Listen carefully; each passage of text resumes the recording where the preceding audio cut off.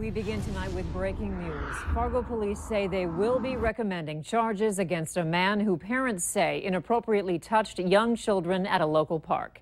Police want the court to consider sexual assault charges against the man. They add he has also been banned from all indoor and outdoor playgrounds in the area. Valley News Live met up with that man who says the whole thing was a misunderstanding and that he's not a criminal. The man is a father of 4 who was at Lindenwood with his wife and kids. He says a young girl fell and he was trying to help.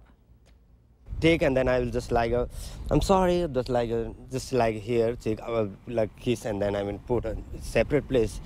But right now it's too many problem for to hear. I don't know how to do for this thing.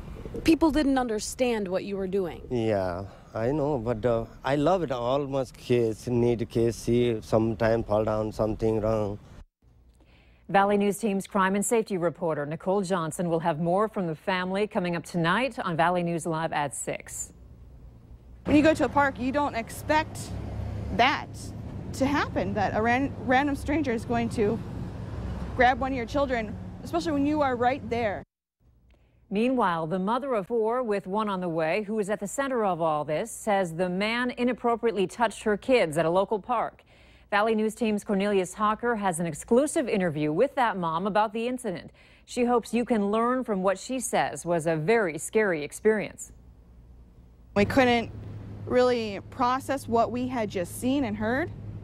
We're a little flabbergasted by what happened. A family outing to Lindenwood Park for Lisa Gadros on Monday night turned bizarre after she says a man inappropriately touched 2 of her children. Before he released my daughter to my husband, he kissed my daughter kind of in the corner of her mouth area. This gentleman proceeded to grab my 8-year-old son in his groin and cup his groin as he did so. She got on Facebook to tell people about what she says happened so parents could be informed and police could hopefully find this guy.